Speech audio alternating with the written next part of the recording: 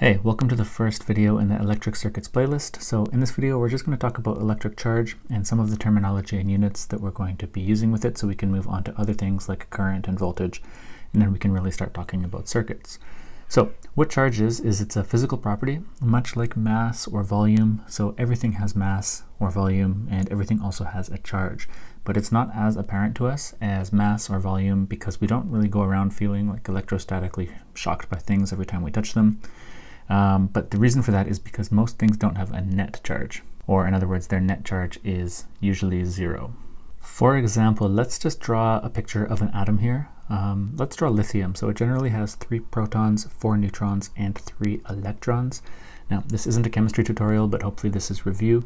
And if you do remember from chemistry that the scientific community did agree on calling the charge of electrons the negative charge and the charge on protons the positive charge. So the charge of a proton is assigned with the letter E, and the charge of an electron is assigned with a negative E. So that means when we look at our lithium here, we have 3 protons, each with a positive charge, and 3 electrons, each with a negative charge. So 3 positives and 3 negatives of the same thing gives us a net charge of 0. But if this atom was to lose 1 electron for some reason, then the atom would then have 2 electrons and 3 protons, so it would have a net charge of positive 1e, as 3 minus 2 is just 1.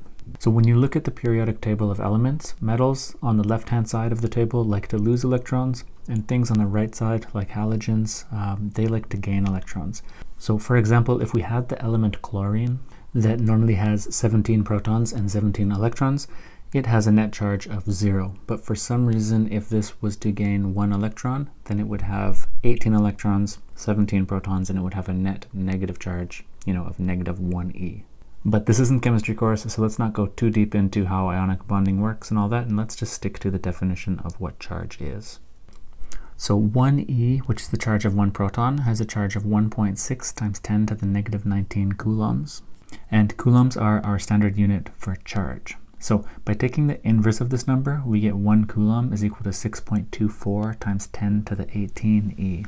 Or otherwise, that means that negative 1 coulomb is the amount of charge carried by just over 6 quintillion electrons. So that's a really big number, but basically 1 coulomb is technically just equal to 1 amp second.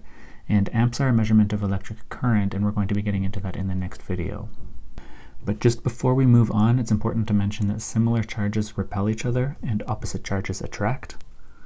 So if we have 2 point charges like this, and if they're both negative, then they're going to have the tendency to want to move away from each other. If they were both positive, they would still have that same tendency to want to move away from each other.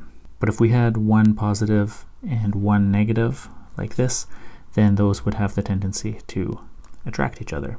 So anyways, that's enough for a really quick and dirty intro to charge. And now that we know the units, we can talk about current, which is the flow of charge, and I'll be talking about that in the next video, so I will see you there.